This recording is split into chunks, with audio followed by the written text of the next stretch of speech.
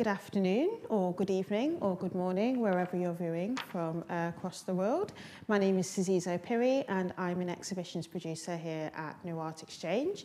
And I'm here to introduce today's event, which is Laced, in Search of What Connects Us, a panel discussion taking place between 3 exhibiting artists from our current Laced exhibition. And before we get into the conversation, we've just got a few housekeeping rules to go through with you. So while delivering content online, New Art Exchange strives to create a safe space where guests, staff and audiences can work together confidently and in mutual respect. This event is being recorded and will remain online for future reference here on NAE's YouTube channel. To ask any questions during the Q&A, which will take place during the end of this event, you can use the chat function on YouTube. If there are a lot of questions, we will curate the questions for our guests.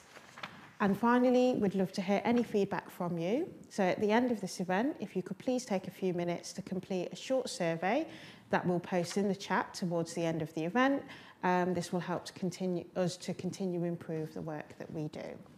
So before we go into the panel discussion, just a little bit about the exhibition that inspired this panel discussion, which is Laced, that was curated by Loren Hansi Gordon. Laced is a network of artists linked to curator Loren Hansi Gordon through shared connections to Africa and its diasporas. For Laced, Africa is England, Nigeria, Ghana, South Africa, France, Germany, Guyana, and the US. As a temporary stitchwork to hold together a set of ideas, impressions, and connections, Gordon began the curatorial process by developing a poetic text guide to guide the selection and commissioning of works, and her research has accumulated into a rich web of intersections that offers viewers a glimpse into the multiplicity of female diasporic experience. The featured artists, who include Simnikiwe Buhlungu, Rahima Gambo, Wara Natasha Ogunji, Zohra Opoku, Tabita Razir, Lerato Shadi, and Michaela Yearwood Dan, they are all profoundly invested in the process, materials and physicality of making art, and interested in the burdens of physical and emotional labour placed on women across societies, particularly women of colour, as well as the role technology and internet play in producing new forms of labour. Love as a source of creative energy, as articulated by feminist scholar Bell Hooks in her seminal text, All About Love, is also a key curatorial inspiration that can be traced through the show. Whilst foregrounding the work of contemporary African artists, the exhibition issues an invitation to viewers to reflect upon shared human experiences that transcend categories of gender and geography, and which have been fundamentally upturned, questioned, and negotiated anew this pandemic era. A powerful and wide-ranging exhibition, Laced is a meditation on the threads that connect us to ourselves and each other. And as part of this discussion, we'll have 3 of the exhibiting artists with us today. First artist is Simnikiwe Buhlungu, who is an artist from Johannesburg, South Africa, and currently based in Amsterdam. Interested in knowledge, production, and how it produced and disseminated, and by whom, Buhlungu uses film, sound, and text to explore socio-historical phenomena and their nuances as a commonplace ecology. In Simnikiwe's practice, she wrestles between the questions and inexhaustible potential answers of these narratives. Lately, she enjoys listening to gospel music and has been thinking about apparees. So we'll go ahead and get Simnikiwe to present first of all, and we'll continue with the other artists. Hello, hi. I'm wondering if we could pull out the PDF presentation. My contribution, yes, fantastic. My contribution to this exhibition, which is, it's great that it tested to again many kinds of delays and pauses and uncertainties. It was quite beautiful that it came together in the way that it did and how resistant and resilient it was. My contribution to the exhibition are a series of cassette tapes, line indications. Cassette tapes come from a residency that I was actually facilitated the curator of Hansi. In 2019, where I was invited to come to the Wising Arts Center in Cambridge, and then also I spent 2 weeks in London, which was very nice. And I had a cassette tape Walkman, which I use anyways, but then it kind of developed into my studio and later into a walking / mobile studio where I would record a lot of my thoughts. And because at Wising, where we're in this residency, it's pretty much country, and my body felt a bit different to be in that kind of environment because because of land, because of how my body got there, because of how the body Cambridge is odd present in South Cambridge, but the UK. I felt some incongruous. I was taking these long walks, which is not really groundbreaking or breathtaking, but the more about it in methodology, walking also became an activity. It was leisure, but also a form of labor, of work. So then I did the tape series called Nas, of which the bulk I recorded during this residency in 2019. And then for Laced, I did some as Phil, I saw these cuts, and I figured when I was through all the material, I found like it was much of my. So I was like, oh no. So I've been kind of working with the elements, mostly organ-based elements, organ piano. I'm not a music to as a methodology, but anyways, I brought in that kind of musical aspect as a filter, listen. Actually, Walkman. If you had been listening to music, not just sound, but actually music, becoming into this form of walking. So the exhibition then features these tapes from 2019, plus the supplementary. Hi everyone, just want to apologise there, we've had some connection challenges. Hopefully we'll get back to Simnikiwe, so you'll be able to hear her presentation clearly, but we do apologise for that. What we will do in the meantime is we'll go on to our next artist and hopefully return back to Simnikiwe. Our next artist who will be presenting is Lerato Shadi. And Lerato Shadi is a South African artist currently based in Berlin.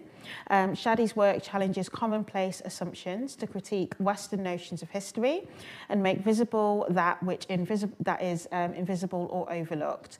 Working across video, performance and installation, and often employing repetitive processes, Shadi argues the importance of centering, not just including the marginalised body as a figure of narrative experience. And so, Lerato, if you're ready, sorry to kind of jump in and put you there a little bit earlier, the joys of technology, but if you're okay to present, we'll head over to you and we'll try and return back to Simnikiwe once we've rectified the connection challenges. Hi, thank you for that, Sasiso, and I'm looking forward to hearing Simnikiwe's presentation. I'm just going to jump right in. We can show the first year. And then we can go to the second slide, please. This work is titled Silogilwe, and Silogilwe means that which is woven. Most of my works are titled in Setswana without giving translations to what the titles are. And here, this is a video that is 7 hours long. And the idea is that when the audience comes in, what they see is they never get to experience the video the same way that we normally experience videos in a gallery space, which is like, I've made videos that are like 5 minutes or 10 minutes long. So you come in, you sit down, and when you get to the loop moment, then you know, okay, I can stand up and go. So here, no two people get to see the same moment of the video unless they're both looking at the video at the same time.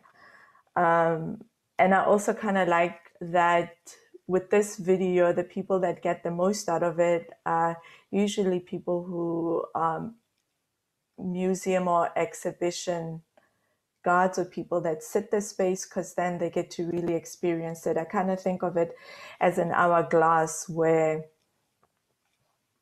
the long string that you see is being knitted from my belly, and over time it grows and grows.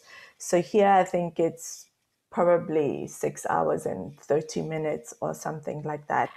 And then the next slide is Tlhogo.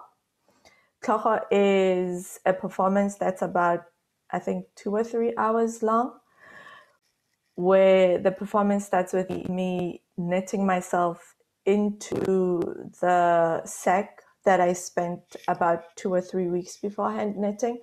Please go to the second slide. And here, thank you. And then here, what I do is just lie still for the time. So people, when they come in to see the performance, what they see is, you could say, a denial of a performance in a way.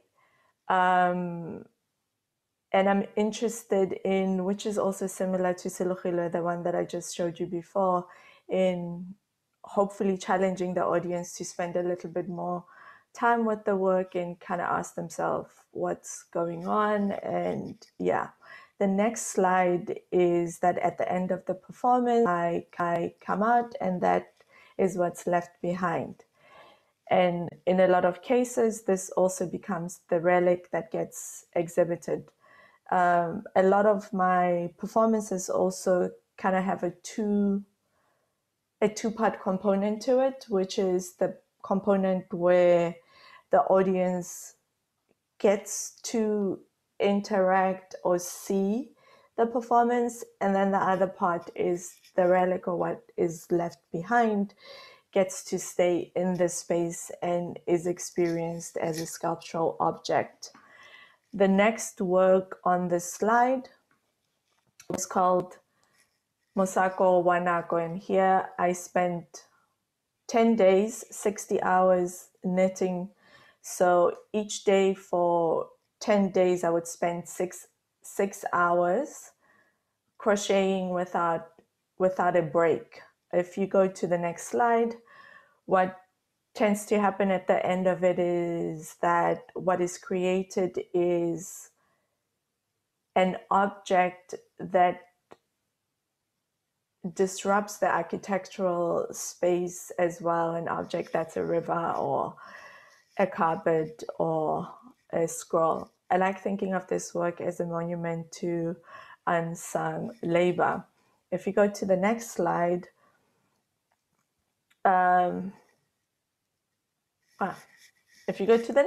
you see people in the exhibition space. Thank you. What I do when I'm sitting and knitting is I try to pay close attention to what it is that's happening in my brain and what's happening in my body, and then those get recorded on the carpet. So I'm interested in how the audience might not have the tools to decode the meaning that's been inscribed in the carpet, but that they do know that, or have a sense that meaning has been inscribed in the carpet. Now, the next slide is what's currently is a series of works. Some of them are currently in New Art Exchange that lays right now. Please go to the next slide. Thank you. And the next slide, this one. The works don't translate super well on camera, So, which is also interesting. I kind of like that one has to actually experience them. With these works, the performative aspect of my work gets carried through a little bit, in that I pay attention to, let's say, with all the works, I go through a fasting process, and I go through a very rigid work schedule. And here I'm also interested in continuing to inscribe myself in the work. And also I'm interested in how the stomach is a second or a first brain. Often I kind of say that language is not my first language, and that I feel like emotions are kind of my first language, but they don't translate too well. Or I'm not very good at translating them quite well in language.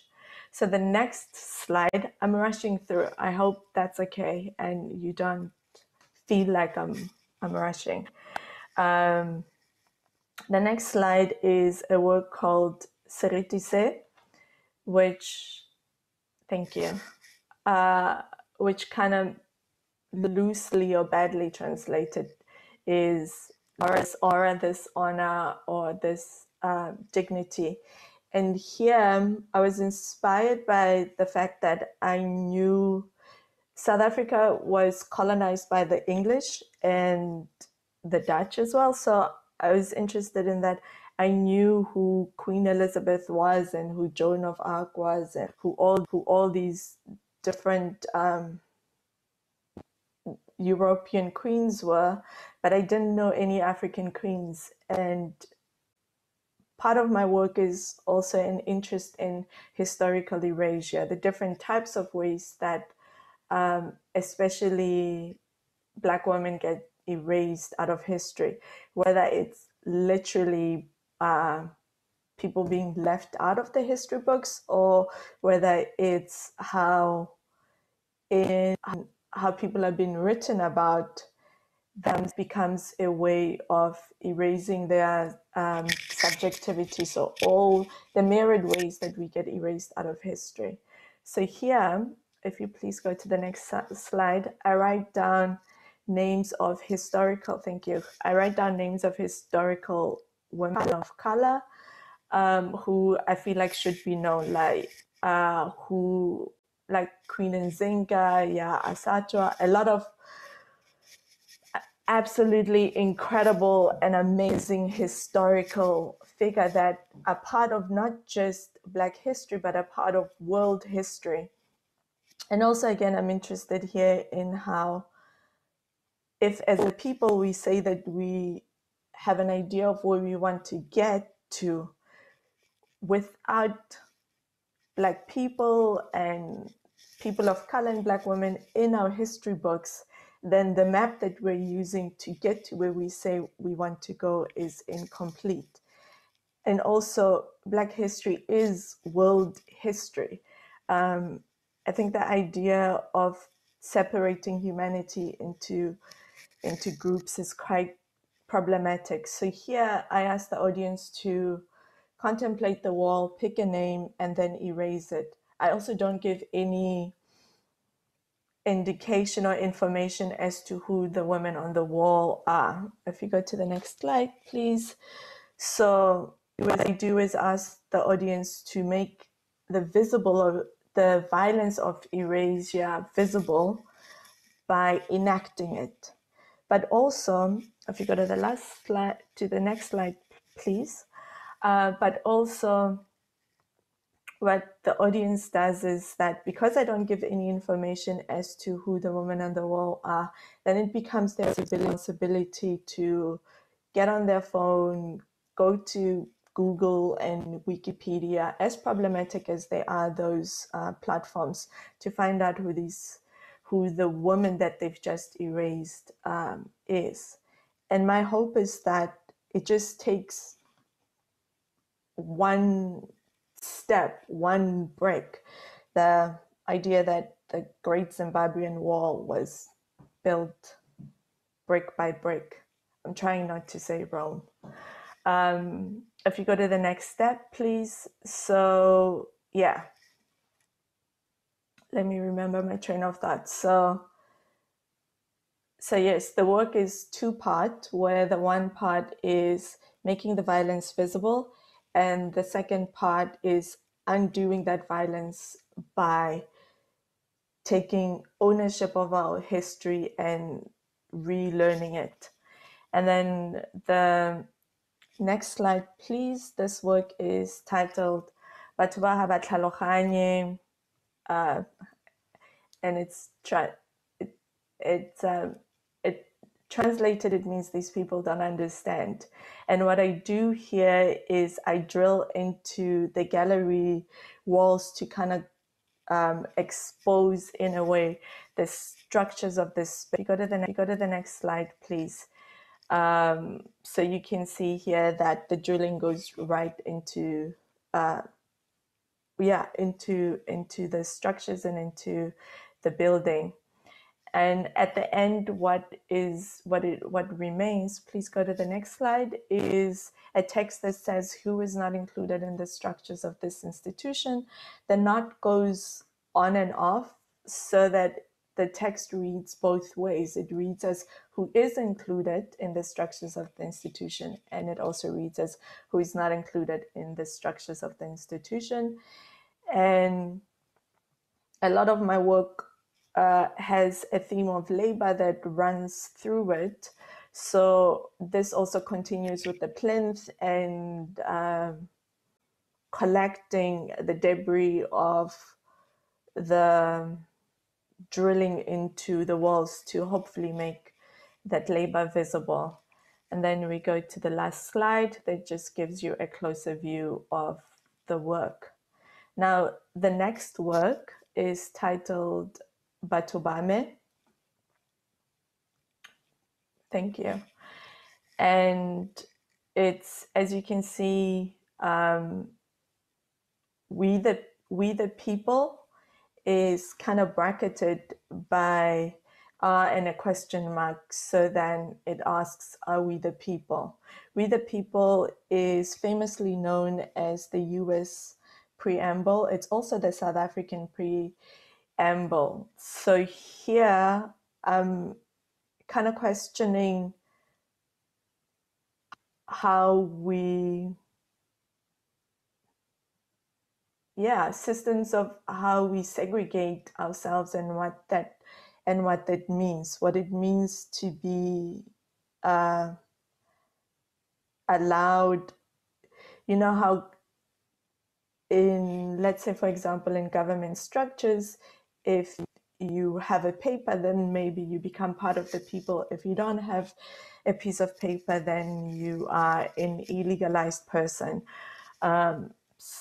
And also just ways that, for example, in political speeches, Batubame, the title, is inspired by political speeches. It means that my people. So a lot of the times you have politicians that refer to their constituents as my people, segregating and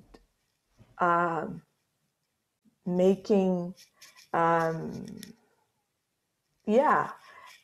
differences between their voters, the people that vote for them and the people that don't vote for them. So I'm interested in how we define ourselves as people and what it means to include or exclude some people within this group that we call the people.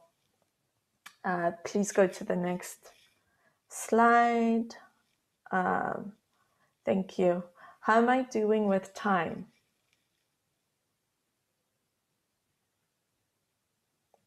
Can anyone hear me?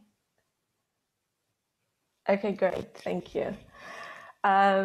This one here is a print of a still from a video called Zohra. And what I'm interested here is that if you please go to the next slide. Thank you. And the next slide.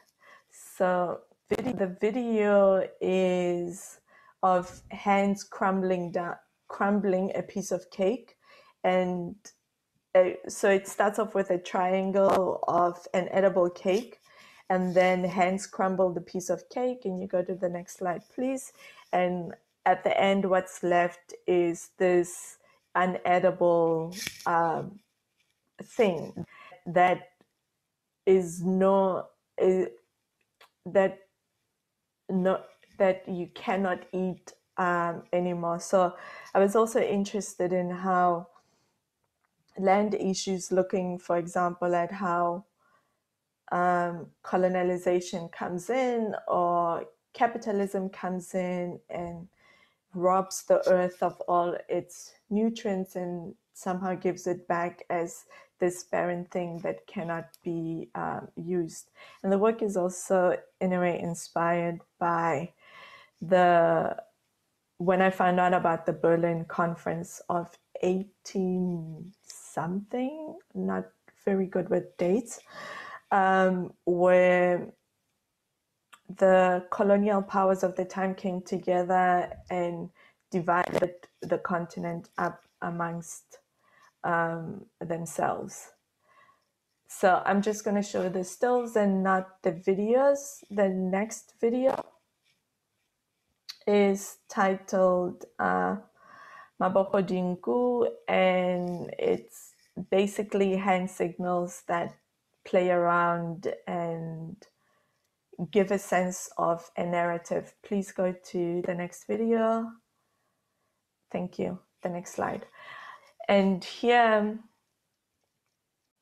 I'm interested in how if you have 3 different people from 3 different parts of the world looking at this video, what they will get out of it is very different, where different hand signals in different parts of the world might mean different things. I think I'll stop there for now. Thank you so much. Thank you very much, Lerato. Thank you for that presentation.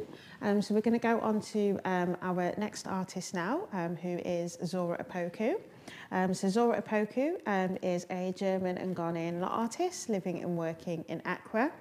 Zohra's work examines the politics of personal identity formation through historical, cultural, and socio-economic influences, particularly in the context of contemporary Ghana. Opoku's explorations have been mostly through the lens of her camera. Her photography is expressed through screen printing and alternative photo processing on varieties of natural fabrics. She repeatedly integrates family heirlooms and her own self-image into her visual observations of Ghana's cultural memory. So over to you, Zohra. Hello, thank you very much for the introduction. Can you hear me well? Okay, good. So I would like to have actually just the video going and then the images going, and I also just realized it's rather 10 minutes I have to talk, not 15. So maybe just start it, and while I'm talking, we can look at it.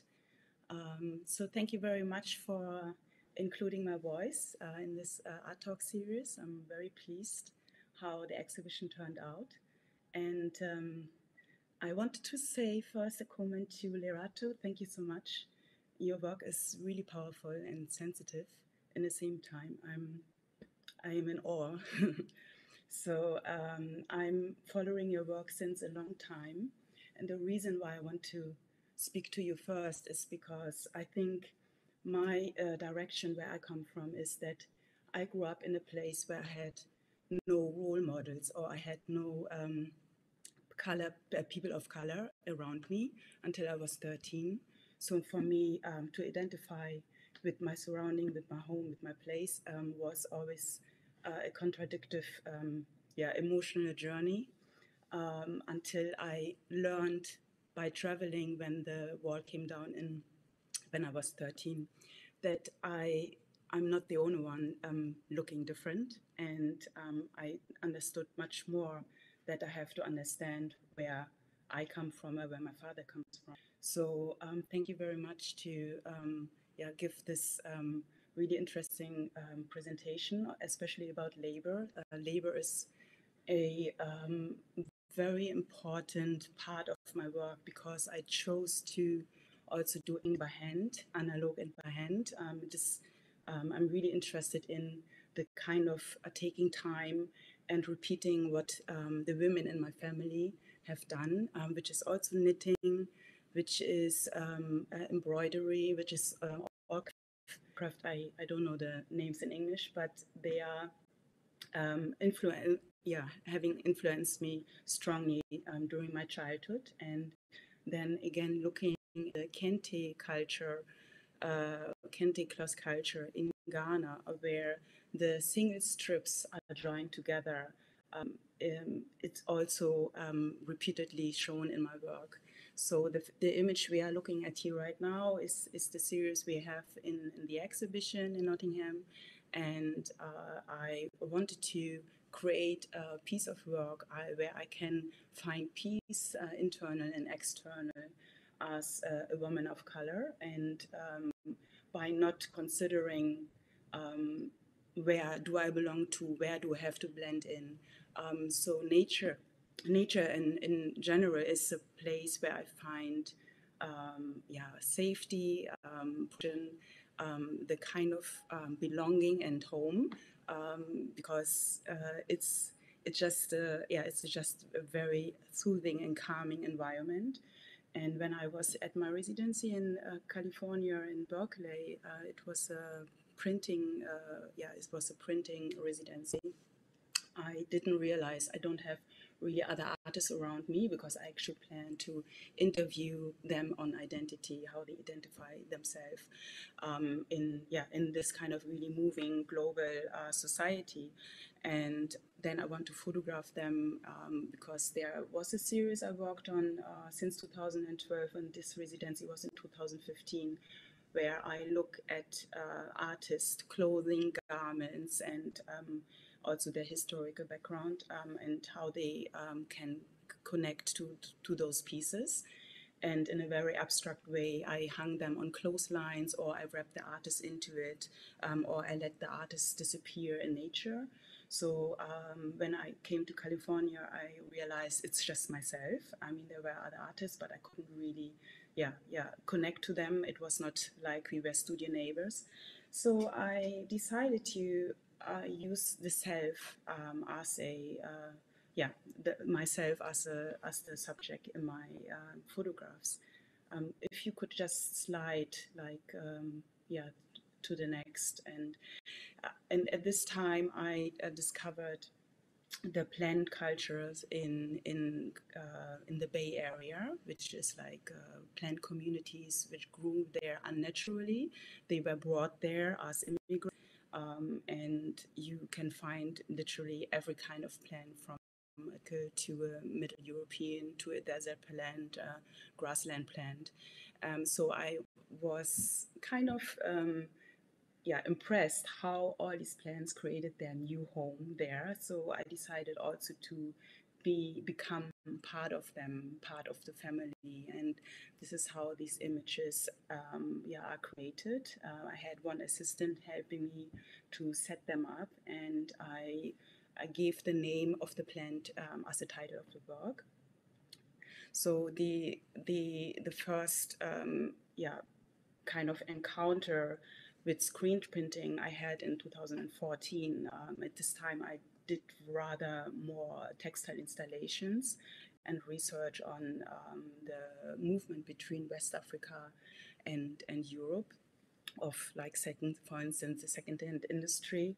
And then this time I wondered how it is when I print directly on textile, and how textile, the texture, and also the movement of the textile actually influenced the image. So I started to create screen prints, and yeah, it became a beautiful series. And this is an exhibition in 2016 shown in Gallery 1957 here in Accra, where I also combined the philosophy of the Akans, my father's ethnic group, the Ashantis, which is like a kingdom, like one of the oldest kingdom you can even think of, and the other sculptures who represent family members who kind of create the family I believe I belong to. If you could continue sliding. And so with those prints, I experimented with all kinds of all kinds of materials. And on the left there's a cotton canvas, and on the right you see a denim. And it, yeah, when you would see the close-up, you will see how actually the image has a conversation with the texture of the fabric. And that was actually, yeah, the first time I really fell in love with the print media.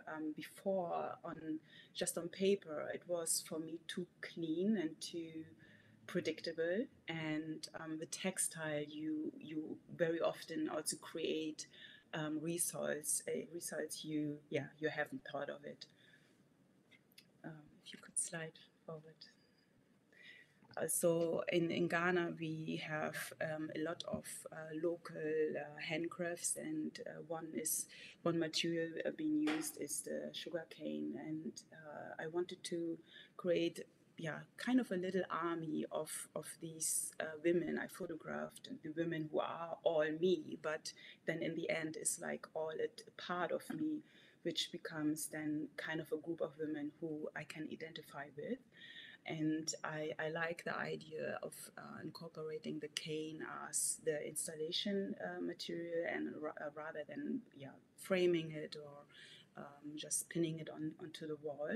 And by having them floating in the room is like walking actually in between the different selves. I love the idea of bringing the image into the space. If you could forward. Yes, so here you see another angle of the installation with another sculpture I created alongside the textile prints. If you could go to the next slide.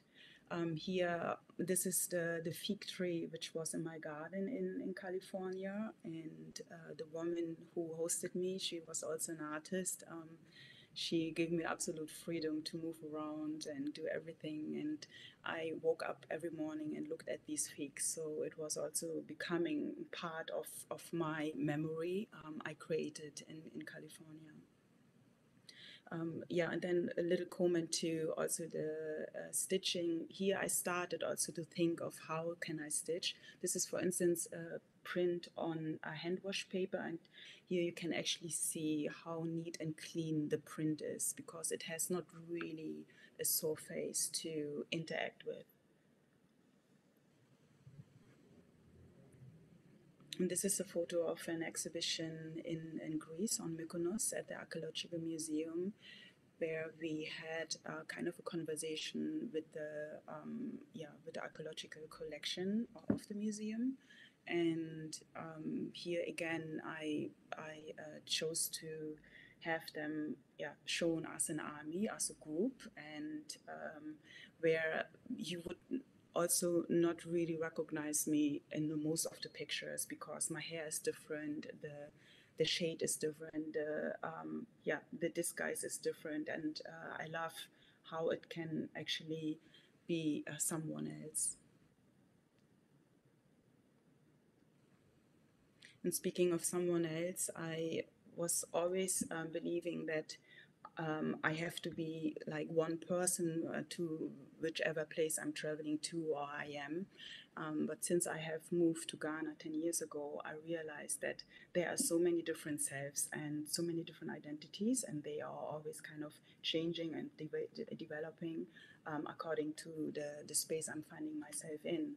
So I stopped also thinking I have to be in a one particular way. So also creating the work really helped me to understand how being a woman of color, being othered in a different place, doesn't need to be a stressful kind of experience. It is actually something what we can all play with, and so we are all kind of evolving in a very fast global society.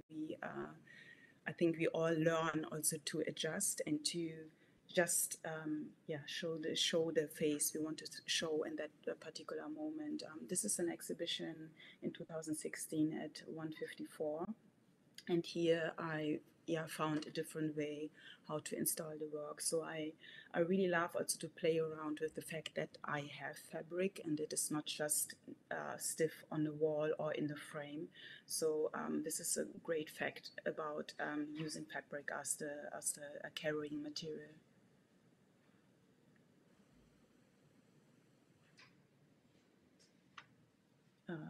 I think we are missing the video, but I don't know if we will still show them. Oh, okay. Okay, so so I try to just and conclude then.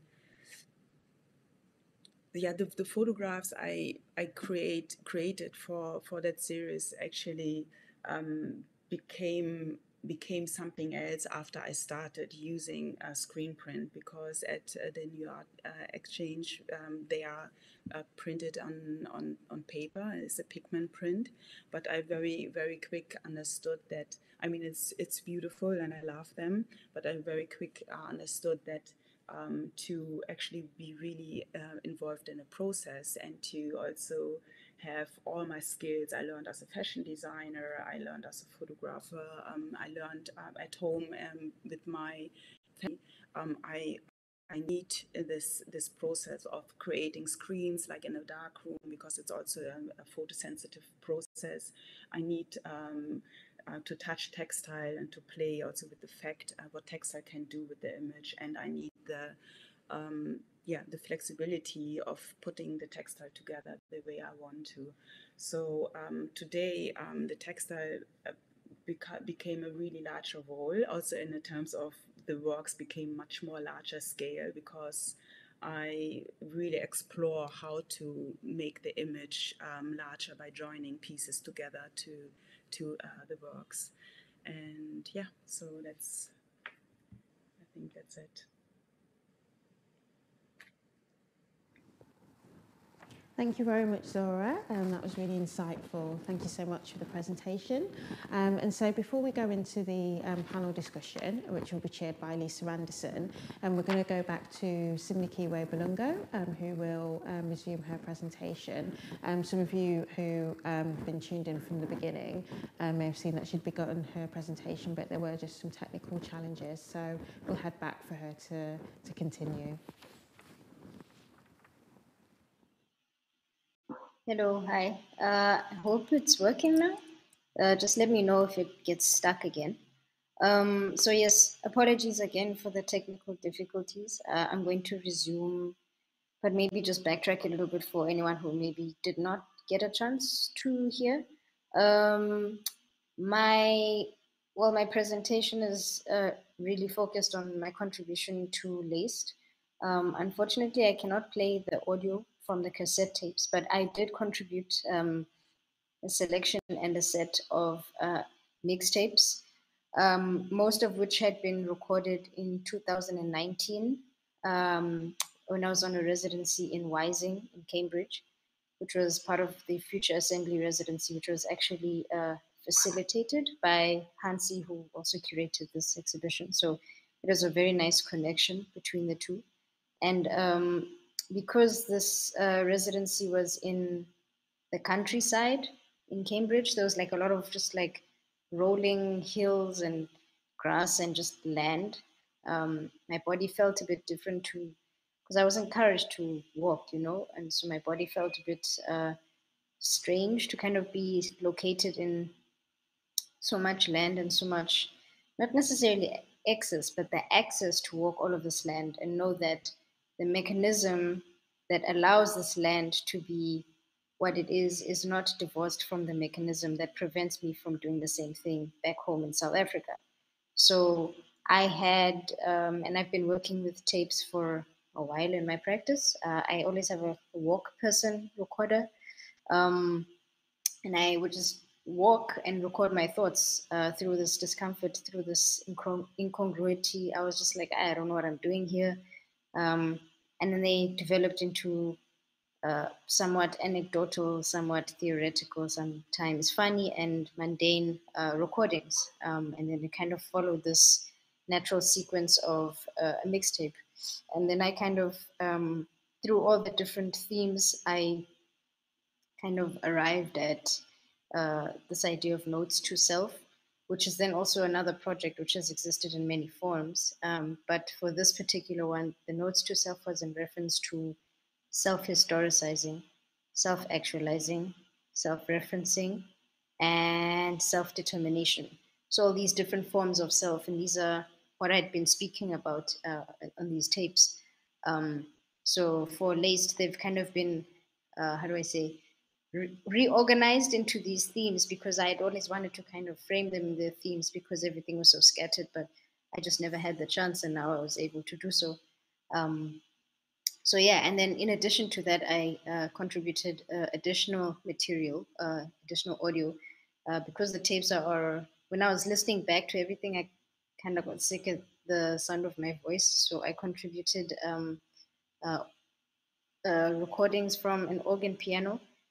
I like gospel music, so the connection is quite visible. But I play around with the organ. I'm not a musician, but I just like pressing the keys. And so it became a very interesting filter when I would be listening to all the audio for these tapes and kind of take a break and then play around. So then it became like a companion to all the material I had recorded. But also I was thinking it in terms of walking with the walk person. If you're listening to music on your phone, music is a companion to walking. And then walking becomes a methodology for all this, for these thoughts to happen, for these thoughts to be produced. So there is a combination of the tapes from 2019, as well as a newer recorded material from 2021. What I do want to focus on is the liner notes or publications, which I don't actually think they get enough credit, but for those who still buy physical music forms, you'll most likely get liner notes. And liner notes are not just the cover of the tape or the vinyl or the CD or whatever. Liner notes contain maybe lyrics, who is the producer, who is the arranger, who's the mixing and mastering person, where was it recorded, which year was it recorded, which city, etc. Maybe it includes additional photographs, fan club email addresses and Instagram handles, all of this kind of stuff. And I quite enjoy the form of the liner note as the additional reading while you're listening. So there's a simultaneous interaction happening. So I use the fold out of the cassette tapes to create liner notes, not just about the tapes themselves, because I felt they were quite literally self-explanatory and my voice is a bit too present. So the liner notes then functioned as publications to then expand on this idea of self-determination, referencing, etc., as well as other things that maybe I mentioned in the tape, but actually kind of looked back and reverted and wanted to speak about again. So they became almost mind maps in a way, like GPS for sitting, or like GPS for reading. And a lot of them chart on so many different references that may have been overlooked when you listen to the tape, or maybe you didn't get a chance to hear it, or even newer references and newer connections that I made when I was listening back to everything. So the first one you see here, for example, has an image of Alice Coltrane and a tape. And for example, the reason I reference this is because Alice Coltrane had her own cassette tape label. and publication label. And this, for me, I speak about in the tapes as a form of self-determination. And could you go to the next slide? Thank you. And Nikki Giovanni, a well-known poet and activist from the United States, also had her own label called Nick Tom, which was named after herself and her son, so she could release her poetry vinyls. This is also a form of self-determination. Next slide, please. Gerard Sekoto, a well-known South African modernist painter who was exiled from the country and went to France in the earlier part of the 20th century, who on arrival to France did not have a lot of money and could not speak the language and was struggling. But he was a musician, and as it turns out, he recorded an album of gospel slash spirituals, which was then recorded onto to vinyl, which is very difficult to find these days. Again, a form of self-determination and survival. So all these different forms of noting to self are also located in real or historical moments and situations. And a lot of them also start as either literature or music. They're just general interests that I have and things I was thinking about when I was recording the tapes. Could you go to the next slide? And this is an example of Sekoto's album and also Sekoto's paintings. And this is very interesting because you see his paintings that he was painting prior to exile when he was still living to South Africa and after he went to France. And you can see it's well documented that there's a different stylistic change in the way that he was painting. But then I kind of started to make these connections to walking, which is what I was doing with the tapes, but also walking as an actual methodology and walking as leisure or walking as labor. And then you can see like he's kind of painted them in different ways, whether it's walking or strolling or pacing or I'm late for a meeting type of walking or, that kind of what's the different urgency of the walking. Could you please go to the next slide? And then I just connected it to other things. Like when I was on the residency, I was taking a lot of film photographs and most of them feature as covers for these liner notes. So I also make references to my own impulses while I was in this residency, or the B-sides that you'd never hear about that were actually very instrumental into making these cassette tapes. Could you go to the next slide? Which involves eating ground fruits of different kinds and connecting this to either the sun or other kinds of influences that allowed me to record the tapes and the conditions. For example, the audio material that I recorded on the organ piano, as a companion, I was also thinking about different weather situations as companions to walking, such as clouds, sun, rain, wind, all of these kinds of things as things that shape the way you walk or whether you're going to walk or what you wear when you walk. Yeah, please go to the next slide. And the next slide again.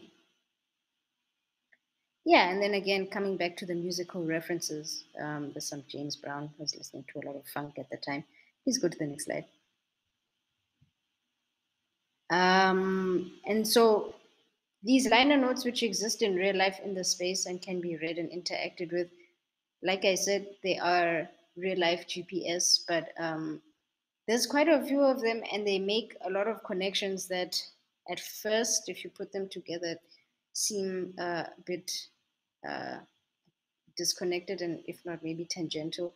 But I suppose because there is a sequence, there's quite a few of them and they're numbered, it makes sense to kind of read them one after the other, or like a contained tape after another contained tape. Would you go to the next slide? And oh yeah, this one is a favorite. I'm just going to mention this one. I mentioned this as well in the tapes as an excerpt from a text by the South African writer slash author slash scholar Unjabulo Ndebele. He wrote a text called The Rediscovery of the Ordinary, which I somehow placed in relation to a hip hop song. I don't know how I did that or why. But that is also quite important in understanding. He mentioned somewhere, I don't know if it's in this text or like a little bit later on in some of his other work, but essentially he mentions that it's not always about like apartheid as a concept, because I will mention this just now, because of the way it influences an activity like walking, was not only about doom and gloom, and that it's very possible to still live and have mundane events and have anecdotes through a larger social political climate, which influences the way in which your body exists in a specific society. Could we go to the next slide? Yeah, so this one, I don't know how much time I have, but I'm just going to mention this one. This is a photograph of the house I stayed in at Rising, which is very, very, very comfortable, very cute, and it's 400 years old. And I remember arriving with all my bags, like fresh from the train, and they're telling me like, oh yeah, this house is like 400 years old. And I was like, what? How old is it? They're like 400 years old. And then I was like, this is a bit spooky, because for some reason, when I thought 400 years old, I immediately thought of, it was less than 400 years ago, if I'm not mistaken, that South Africa was, quote unquote, colonized by the Dutch through someone named Jan van Riebeeck, which is a story which is oddly not spoken about, that I live in Amsterdam.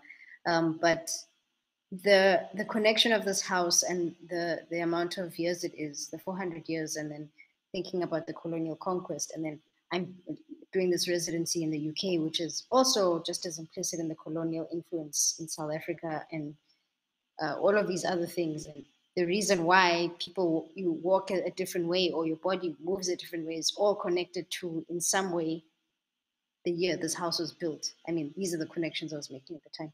Can we go to the next slide? Yeah, and this is an example of the 1913 Natives Land Act, which dispossessed land from Black South Africans.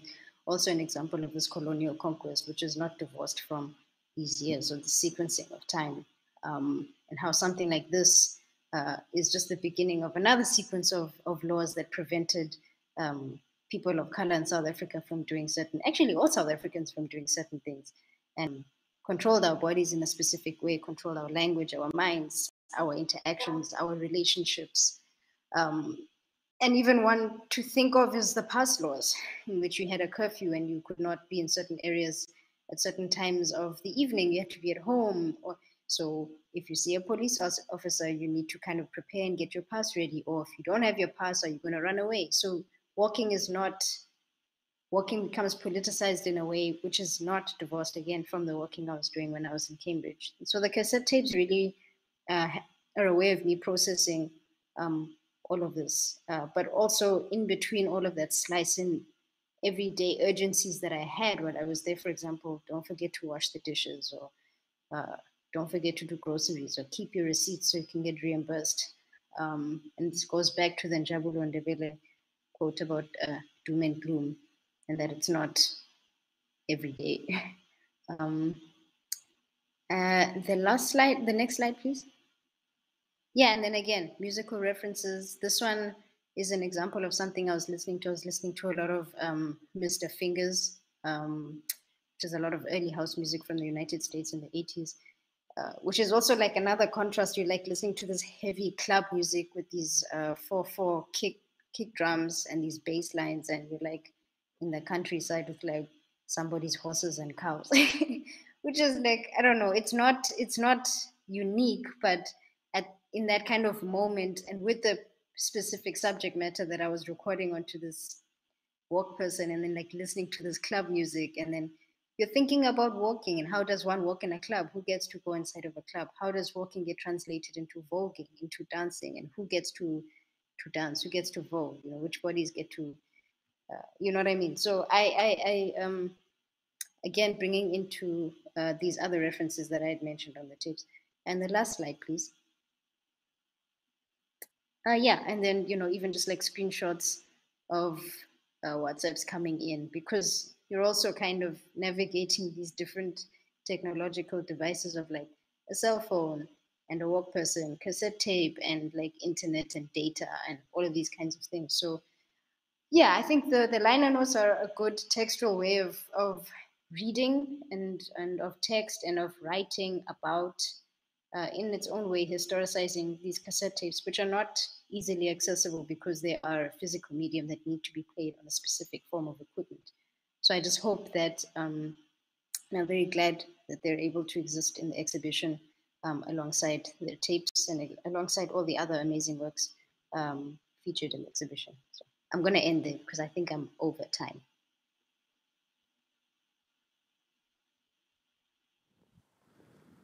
Thank you very much, Simnikiwe. That's a really great presentation. So we're going to go into the panel discussion, which will be chaired by Lisa Anderson. But before we do so, a quick introduction to Lisa. So Lisa is an avid contemporary arts enthusiast, an advisor with expert knowledge on art from the African diaspora in the UK and beyond. In 2015, she launched Black British Art as an online curatorial platform to showcase the variety of depth in this phenomenal corner of the art market. In 2016, she was selected as one of 10 curators to complement the International Curators Forum, or ICF's, Diaspora Pavilion project for the 2017 Venice Biennale. She has since curated private exhibitions for Latham and Watkins, featuring artists who have gone on to be selected as Bloomberg New Contemporary Artists and featured in major international art collections. She has represented artists at Basel and as a trustee for Addis Fine Art, visited international biennales during the Grand Tour, presented papers at a number of academic conferences and written articles for a variety of arts platforms. Lisa has also just been appointed the Managing Director of Black Cultural Archives in London as well. So we're hopefully going to connect to Lisa now, who'll chair the conversation.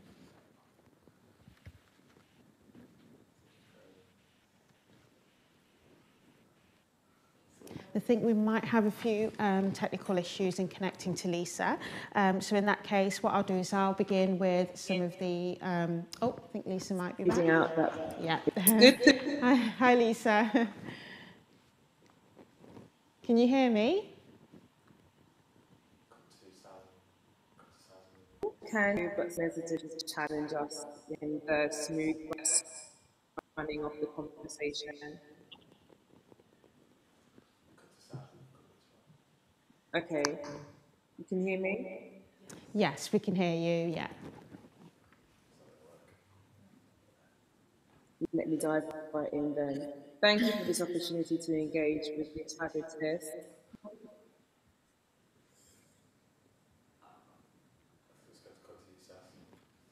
I think we may have lost Lisa there for a moment. So what I'll do is I'll begin with some of the feedback that Lisa had. Oh, I think Lisa might be back. So we've just lost Lisa there, but whilst we try to reconnect with Lisa, we'll just begin with a comment that Lisa sent through about the exhibition, and we'll go on to the first question as well. So this is for the artists. I love this exhibition. It's a meditation on possibility and creation through different artistic practices. As such, it's a moving, in some ways, subtle and delicate opening for self-embrace and connection as a communal art of liberation. Given that the love for artists, as well as the respect for the generative power of love, is interlaced throughout the exhibition, this feels like a warm embrace. In fact, in Loren's gorgeous poem, she states, "The choice to love is a choice to connect, to find ourselves in the other." And so this leads us on to the first questions for our artists. Simnikiwe, Zohra and Lerato, feel free to jump in to answer this question. How did you see yourself in the work of the other artists in this exhibition? And we can get Simnikiwe to answer that one first, if you like. Yeah, I mean, it's okay. I think from my understanding of the exhibition, because I haven't been able to see it, I think there are irrefutable threads amongst all the works. Specifically with Zohra's work and the photographs, this thing of foliage is actually quite interesting because it's about how do you place yourself in a situation that maybe doesn't really expect you to be there in the first place, and then how do you navigate it and what do you do with the material that you were there.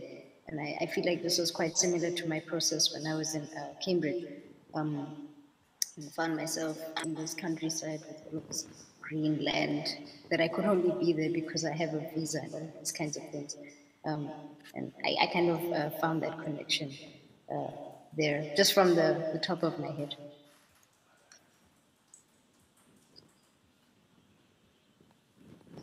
Great, thank you so much for that, Simnikiwe. And Zohra, would you like to answer that question? Yeah, I think I already mentioned before how I could really connect to Lerato's work because I was also following her since quite a while. I mean, actually a long while. And I really understand the pieces which involve labor of knitting and what can be developed through this process. I also feel like giving patient and giving like full attention to one particular thing, a lot of things can come out of it. And yeah, so since everything is so fast nowadays and the internet is taking over everything, as we can see now, I think like this kind of analog, slow motion process of creating something, yeah, can be very meditative, very healing, and very involving in so many layers of life and connecting to, yeah, connecting to the self, which is for me always like the question in the work.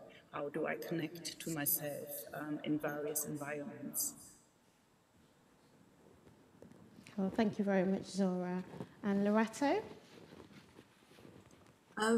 Actually, I think both Zohra and Simnikiwe echo what I'm thinking. For example, in connecting with yourself, and I find walking, as Simnikiwe was talking, I was thinking of walking as a practice of meditation as well. Looking at Simnikiwe's presentation and Zara's presentation, I could see myself in both the works, and I really enjoyed how you both delved into the work. Yeah. Well, thank you very much. And we'll just see if we can reconnect to Lisa. I think we haven't reconnected yet. So we'll go on to the next question, which is what possibilities did inclusion in this programme, reflecting on the layered meanings of lace, open up for your practice? Could you repeat this, please? Yes, sorry. What possibilities did inclusion in this programme or this exhibition, reflecting on the layered meanings of lace, open up for your practice?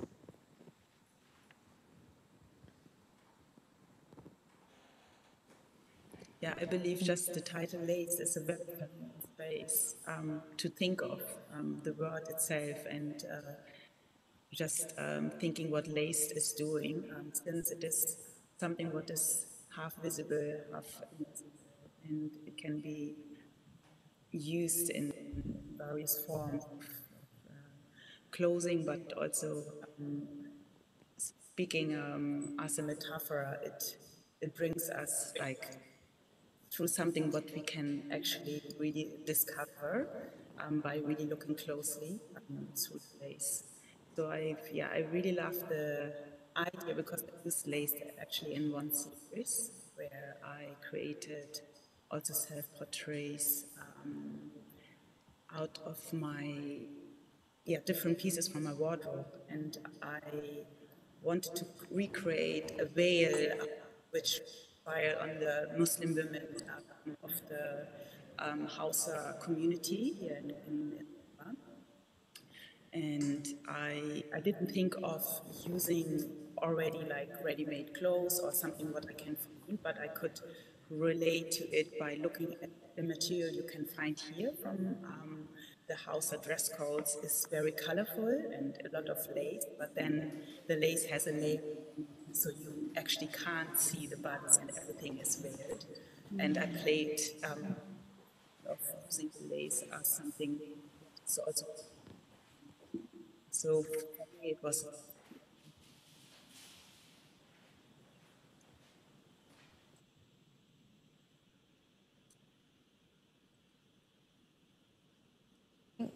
We may have lost Zohra slightly there.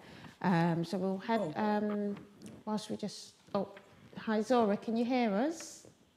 Yes. Sorry, we may have lost you slightly there just towards the end of what you were saying. Are you okay to just repeat the last couple of sentences of your response? So I mentioned how I used lace in one of my works called Hamatan Tales, where I was imitating whales out of clothes from my wardrobe. Also lace materials are included. And I was inspired by the Hausa women, which is also a large community here in Ghana, the Hausa ethnic group being, the Muslims in Ghana.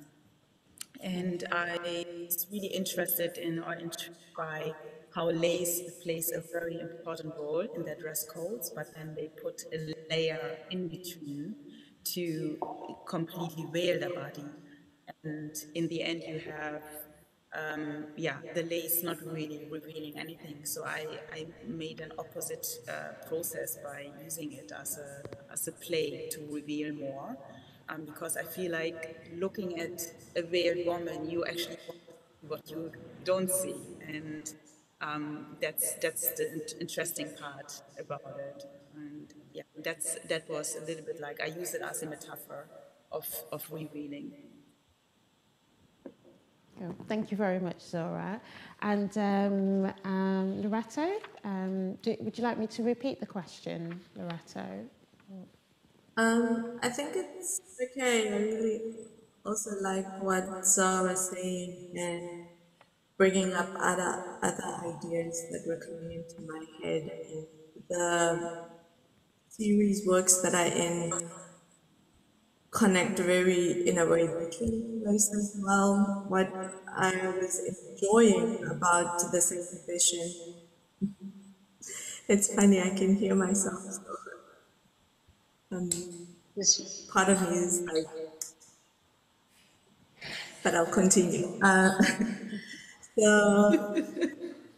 when Hansi came back to me with her poem, and we were talking about love as a source of creative energy, I think in terms of influencing my work, it's kind of the conversations that we were having and are continuing to have, and the ones that I'm having with Lisa Robinson and Diana and Hansi and everyone. So I think that, yeah.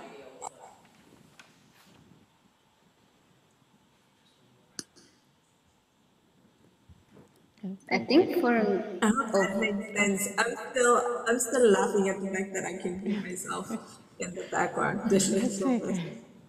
yeah, there's some feedback. But I guess for me, for me personally, and I don't know if this really answers the question, but I think being able to go back to a work and finding that the work had connections to, you know, the framework of the exhibition, but I was not really privy to that at the time of creating the work, of course, and only realizing certain things upon revisiting the work and listening to something over and over again, no matter how many times I hear it, and saying like, okay, I was thinking about this, or I don't know, in some kind of abstract way. Maybe I do know what love is, you know what I mean? Yeah, because I think there are many things that I was not aware of when I made these tapes, and that's also just because I was looking at them in a very different way. But now that that particular moment in the series is done and literally and like archived onto a physical medium, going back to them through fast forwarding and rewinding and flipping a tape gives space to see other connections in a more distanced kind of way. Yeah, thank you very much for that, Simnikiwe. And thank you very much for your response as well, Lerato. I think we have Lisa back, so we'll get Lisa, we'll just try and reconnect to Lisa now. Lisa, can you hear us?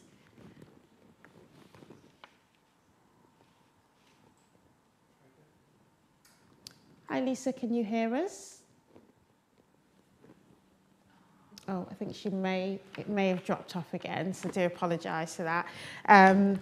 Sometimes these things happen, don't they? Technical challenges, so I do apologise for that. But thank you so much for your patience and bearing with us. It just means that I get to just ask some of Lisa's questions, a few more of Lisa's questions. So the next of Lisa's questions is, can you talk about your relationship with materiality in the production of knowledge, i.e. thinking of your mediums as a form of lacing between ideas through your creative process?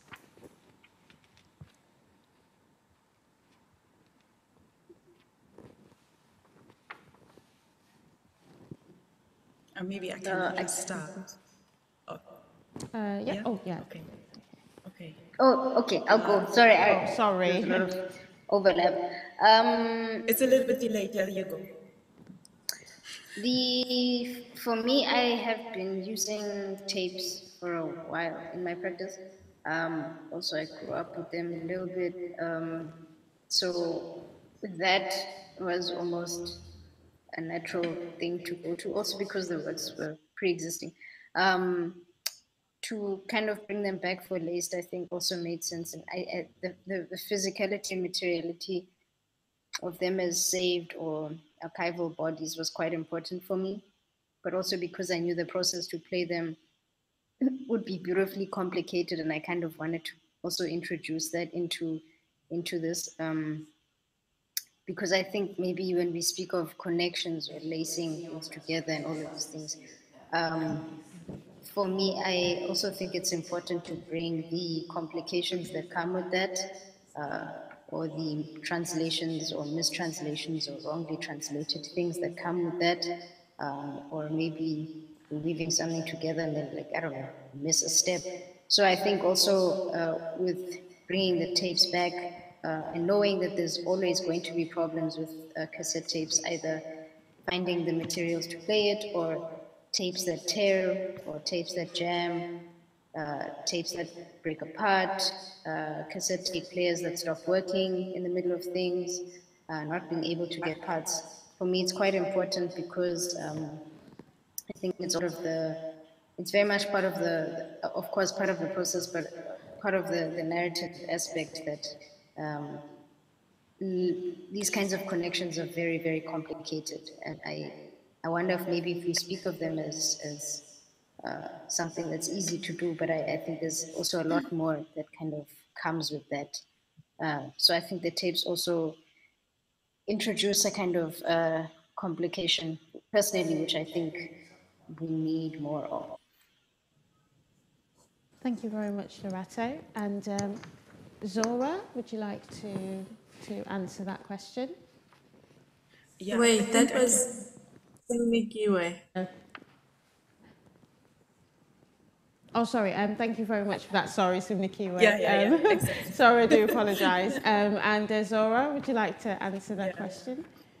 Yeah, I totally relate what Simnikiwe says. Sorry, I probably pronounce your name totally wrong.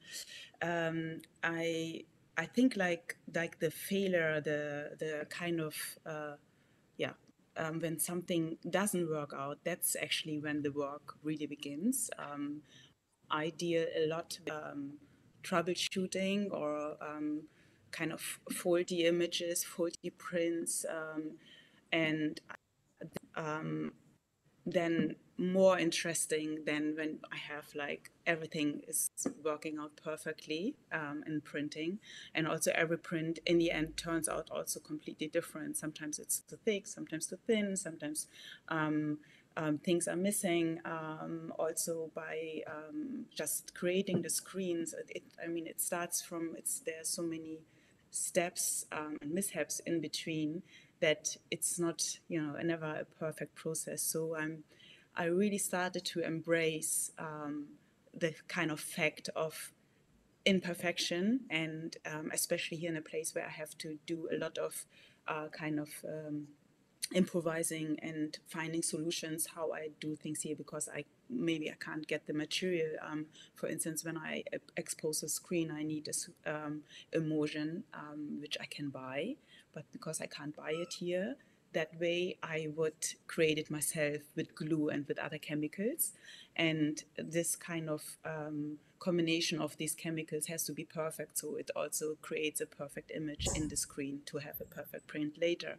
So it is kind of interesting that I come really from a place where everything is so organized. I learned the screen printing in Netherlands, which is really the place where you have a lot of graphic design, silk screen printers, bookmakers, and also textile printing, and everything is just perfect. And then you work in Ghana and you have like an opposite situation. So now for me it is like I'm not planning as much ahead as I would be, and I would just be happy when something suddenly works out very well. And very often prints look interesting, and I just use them as they are, even though it is not what I expected. Thank you very much for that, Zohra. And Lerato, did you want to add to that response? Do you have your response for that question? It's funny because I feel like I just want to say, yeah, ditto to Simnikiwe and Zohra. And it's somehow like I'm enjoying this whole process right now, because I'm finding so many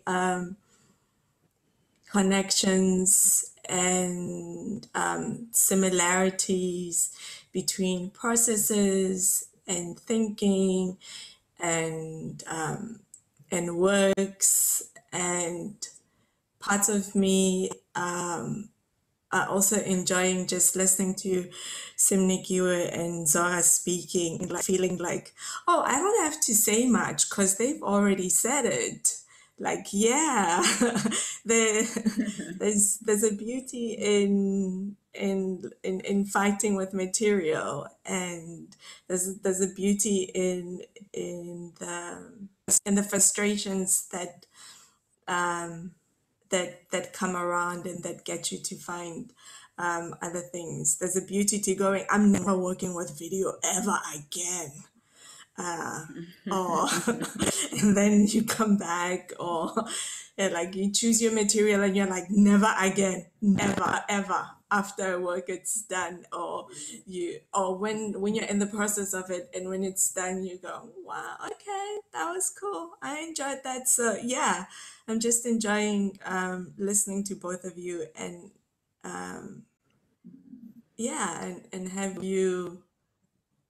and have you also speak for me in a way. So thanks. Thank you very much for that, Lerato.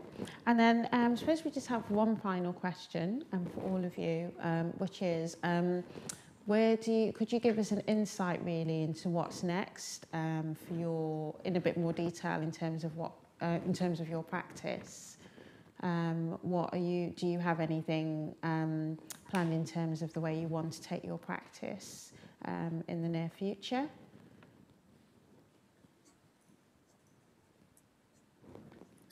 So for me, actually, something really changed last year. I started creating a new body of work in Berlin.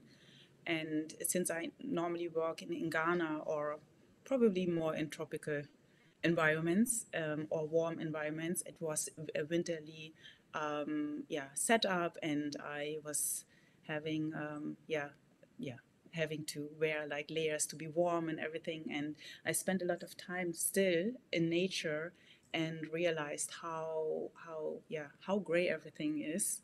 So I started to incorporate colors into my work by just having a lack of colors around me.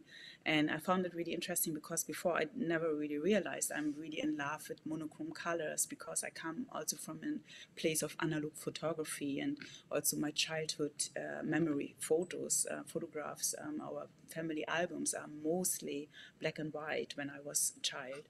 And so that is something what really changed, and also in terms of how I process the images I print. Before I would maybe divide an image in sections and then I join it to a big piece so I can, achieve a larger piece.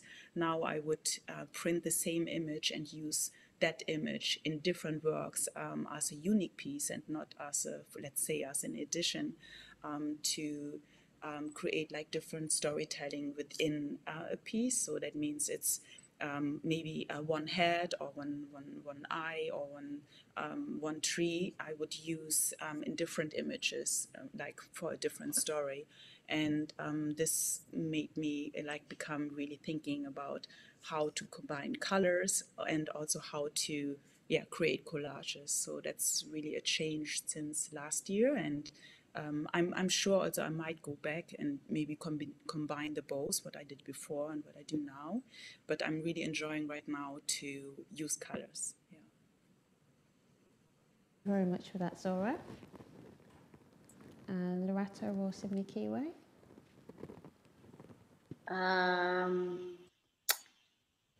For me, I'm just doing research. To be honest, I'm just trying to focus on doing research. I've been working with a beekeeper for a few months. That's pretty interesting. So I'm kind of in a mode of doing research. And I'm not particularly sure, and I wonder if I'm interested in knowing particularly what it's going to manifest into. But I've been enjoying doing research as a more of a long form.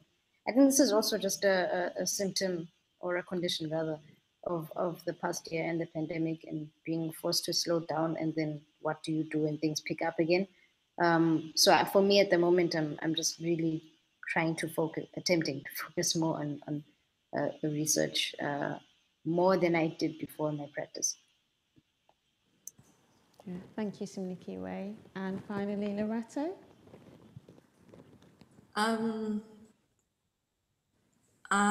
Let's say the works in your art exchange right now, series that kind of new as well. There's always, I feel like the work finds a way to surprise me a lot of the times. And yeah, I'm not sure what's new.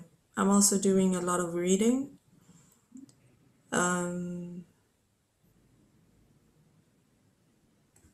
Yeah, I mean, I'm working on a new work, but I don't know how to answer that question. Can you see? I'm not too sure how to answer what's new, because I think also what's nice with what Zohra said is that I feel like her articulation came so wonderfully also because Zohra, you had hindsight. You're like, okay, when I was in Berlin, this is what happened. So now I'm in this process. So I feel like maybe a little bit more like Simnikiwe. I'm in the process of it, and maybe we'll see what something new comes out of it. Thank you. And it's also worth noting as well, Lerato, if you don't mind me mentioning, that you are currently in residence with at New Art Exchange. You're currently doing a remote residency at the moment. I didn't know if you wanted to speak a little bit about that in terms of the type of research that you're conducting at the moment for this residency. I think it just continues on this love as a source of creative energy and connecting with joy and figuring out how to make space, how to make work from from a space of love instead of maybe from a space of anger. And also because of the pandemic, I think it's really important to responsibly take care of us. It also difficult to speak about it because self-care has kind of become a commercialized industry, and I'm thinking, how do I not fall into a trap where you think I'm speaking about that, but I'm not talking about that. So I hope that made sense. Thank you very much for that, Lerato. Thank you. So a massive thank you to you all. We've come to the end of our panel discussion. So thank you so much to Simnikiwe Buhlungu, Lerato, Shadi and Zohra Opoku. And a very special thanks to Lisa Anderson as well, who was here at the beginning of the conversation and who put some of the questions together for the Q&A. And her apologies that we weren't able to connect. But thank you so much again to all of you for your patience, and to our audience as well for watching. As mentioned at the beginning of this discussion, this video will be available to watch back on New Art Exchange's YouTube channel, and the exhibition Laced will run at New Art Exchange until the 8th of January 2022. So if you are in the UK and you are able to come and see the exhibition physically, please do feel free to come along to New Art Exchange. The exhibition can also be viewed online through a digital space, and that can be accessed through our website as well. So you can do a digital 3D walkthrough of the exhibition online. And also just a reminder to our audiences, we would love to hear your feedback. So my colleague will place the link for a survey in the chat. And if you do have a few minutes, please do feel free to answer those questions, because that will help us to kind of continue and improve the work that we do online as well, and program-wise. And yeah, thank you so much again to everyone. We hope you enjoy the rest of your afternoon. Thank you again to our speakers and to Lisa Anderson as well. And we look forward to engaging with you for our next event. Take care. Bye. Bye. Thank you so much. Bye. Bye. Thank you for having us.